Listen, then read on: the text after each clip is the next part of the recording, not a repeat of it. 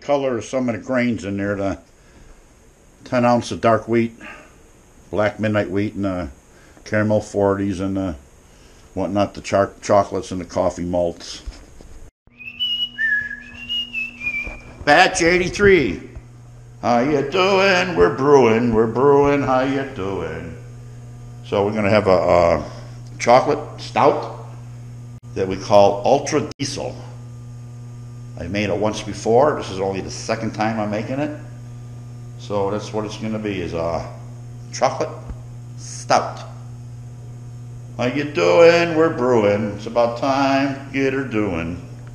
Why wouldn't I?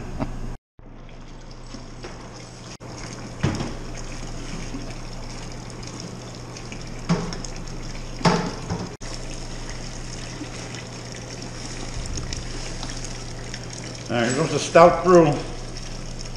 We're doing in. Brewing, we're brewing, how you doing? We're brewing.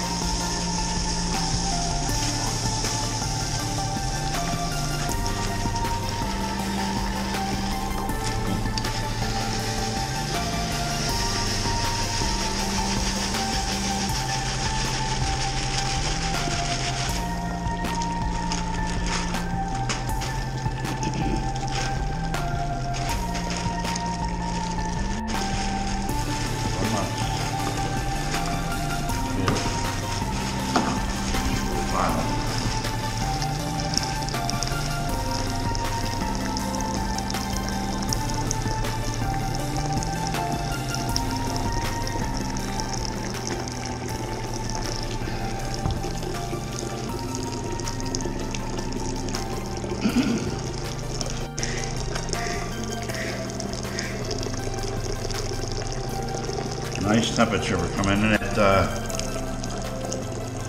158 right now, 159, right where I want to be on this brew. The wife stirred it in nice there. I don't like to stir too much, get a stuck mash, but color of the grains look awesome there. Yeah, look what it's rinsing off there underneath that. All that color.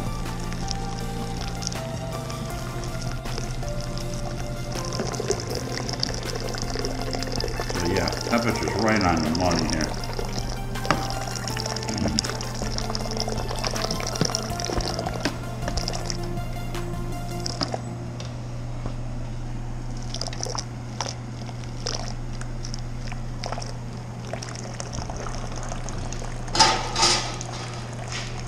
So, nothing more than the cover going on this one. This bad boy. The Ultra Diesel is what this brew is called. And we're at 159, 160. Right where we want to be here. So this is batch number 83. We call Ultra Diesel. Okay, we're starting to drain to the boil kettle here. Got a nice color on this one. This one's called Ultra Diesel.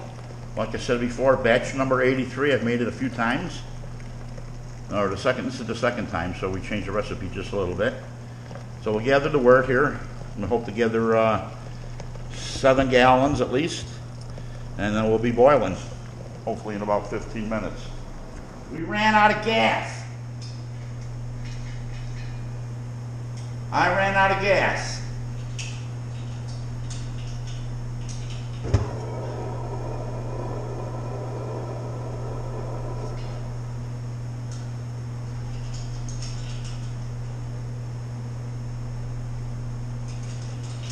Now what?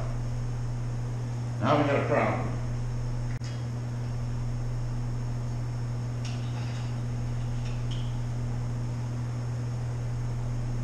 There we go.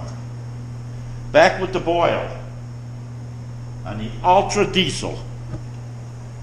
What a pain in the butt that was. Just started boiling for 5 minutes, and we ran out. So I'm gonna start the boil again and set the clock, set the timer. We're gonna add some honey to this brew, but boy, what a pain in the butt that is. The wife's gonna give me a nice cup of coffee. We're turning it down bit by bit because she wants the ultra diesel wants to overflow the kettle. This is a 15-gallon kettle for a 5-gallon batch. Look at those proteins coming right up to the top here. They're running so hot and fast. Hot break is having a trouble. It's starting to settle back down now. Smell the coffee. You can smell the coffee and the chocolate, all the proper stuff we have in there. There you go. Hot break just happened. The hot break was just achieved, but the hops have been in for about 10 minutes already. Like I say, we ran out of gas. We had to go down to the local U-Haul and fill up again. What a pain in the butt it is. It's making this day a long brew day for the Ultra Diesel. But we're brewing. Brewing, brewing, brewing. How you doing? We're still brewing. Perfect timing. All right. Last edition of hops. Willamette hops are going in again. Last edition on the chocolate stout beer here, which is the Ultra Diesel beer. We call this the Ultra Diesel. Let me shut that timer off there. Nice. Nice. Got her. The Ultra Diesel beer, last edition of hops went in. Then we're going to hit it with some Irish moss. I don't have any yeast energizer this time. Almost wish I did, but we don't. So let's get some Irish moss in here, 1 cap full. 1 cap full Irish moss. That's in. The honey has been put in. We're going to get a reading here on the refractometer shortly. And we'll be going to the fermenter shortly once we get the yeast. That's the sound, the flame out. So we're going to turn the flame off. On this beer, we're going to get chilled. Get the work chiller in here. The wife's headed out to turn the hose on when I tell her to. Go ahead, turn it on slowly. And easy, nice and slow ones. There we go. No leaks. Let's take the work chiller out. That's around.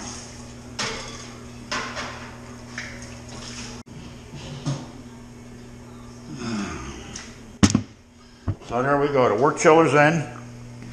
I did spill a lot of water on the floor here. We'll squeegee it down, let it dry up. It's getting cold. I gotta get my fermenter ready. Oh, this is heavy.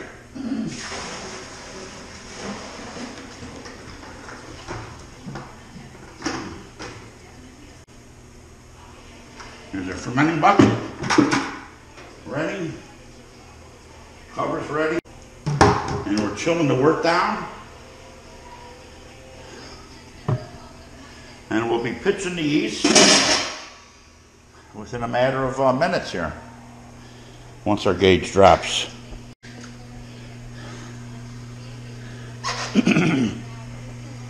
At 180 and dropping fast. So it'll take a few minutes here for the chiller to do its job.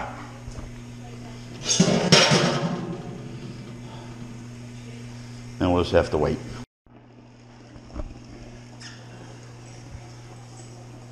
Work chiller is out.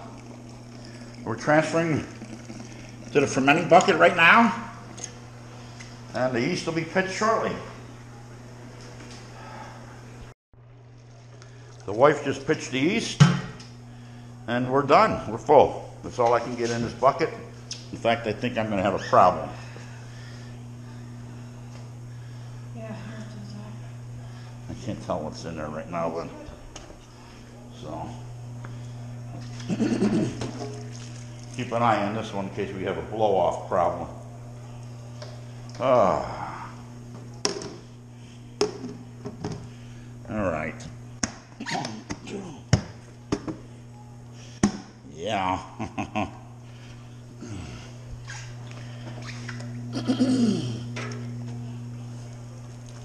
There's a bubbler. That's in. I think I'm going to need a blow-off tube on this, guys. But that's it. We have a little left in here. We'll clean the kettle in the house. On with the taste test of a Trumpkin Pumpkin 2020. We just tapped the keg here. We're hoping we're fully carbonated. And we're hoping the beer is going to taste good. This is the second year in a row we made it. I didn't like it last year. This year it was brewed on a dirty yeast cake.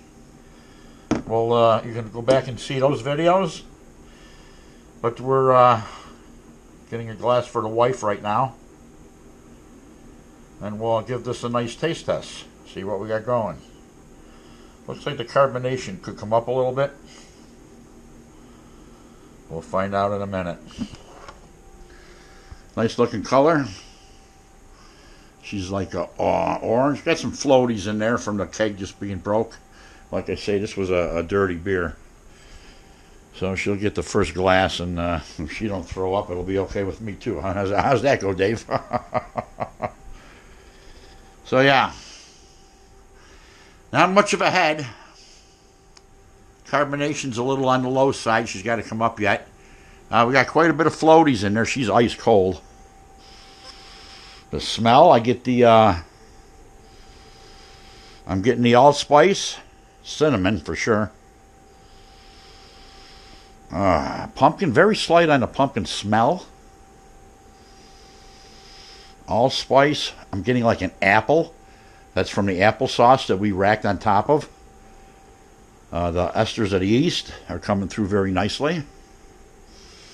The wife is shaking her head yes. Of course, looks more like a cider to me. Not too much of a head, but here we go with the taste test. This was with Willamette hops, I do believe.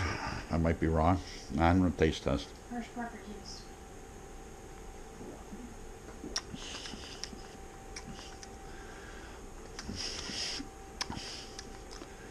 I'm getting pumpkin. A slight bit of pumpkin. Makes it spicy. It's got a spicy, tangy, spicy flavor. That's probably the esters of the yeast.